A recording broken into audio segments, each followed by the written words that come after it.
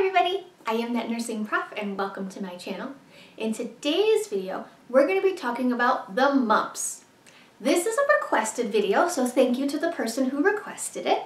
This is something you will learn about in your pediatrics class as it mostly affects children.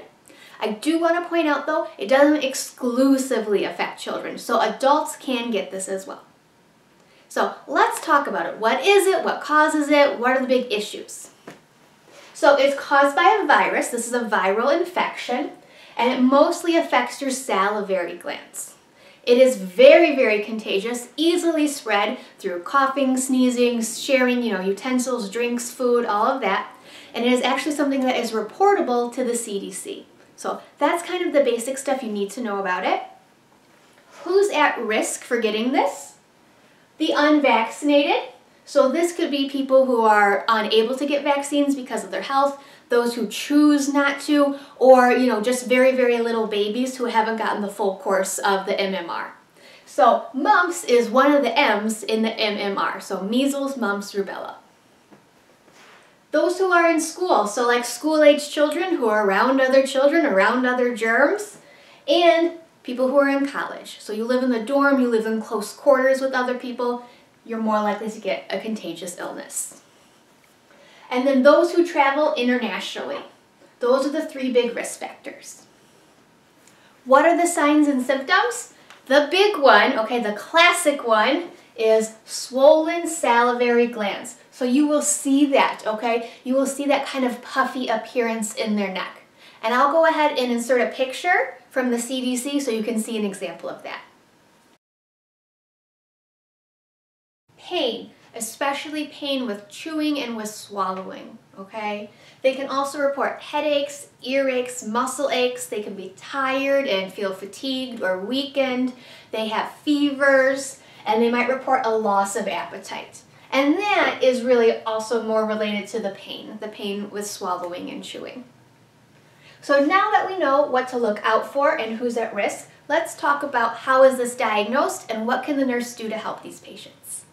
When it comes to diagnostic testing, they will do a buccal or an oral swab, and they will do a blood sample to check for antibodies. Since this more commonly happens in children than adults, it is recommended that school-age children avoid school for about 10 days. So keep them out for about 10 days because remember, this is very contagious. Fortunately, this is something that parents can usually treat at home, and they don't necessarily need to be hospitalized for this. If they are hospitalized, they do need to be on droplet precautions. And so what are some things the nurse is going to do? Antipyretics to control that fever and analgesics for that pain.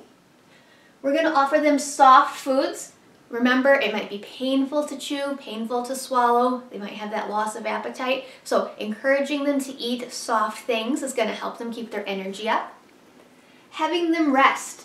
Even something as simple as like asking them questions and having them respond, talking, that might be painful for them as well. So have them rest. Assess for complications. Now, in children, this is considered kind of a mild illness. In adults, it's a bit more serious, and adults are more likely to have complications. Apply warm or cool compresses to the area for comfort. If this is a male who's had a complication, which is swelling of the testicles, apply scrotal support if they swell because it's going to be uncomfortable and painful for them. And then while we want to encourage them to eat, we want them to avoid citrus, spicy foods, and candies because that's just going to make it worse. It's going to make it more painful.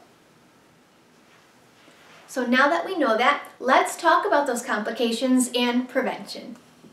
The big sign of mumps, remember from the beginning, is that swollen salivary glands, so the inflammation. So all of the complications are going to be related to inflammation, just in different parts of the body. So we kind of touched on this already. Swollen testicles, this could be painful for the patient. Encephalitis, this is like swelling in the brain, right? This could be even life-threatening and deadly. Meningitis, now the swelling has affected our central nervous system. Pancreatitis, so the pancreas.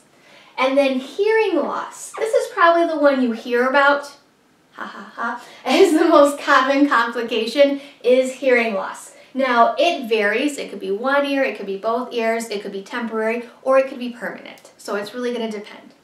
But these are the complications, most of them related to swelling, inflammation. And of course, we don't want these things to happen. We don't want to get mumps in the first place. So how do we prevent it?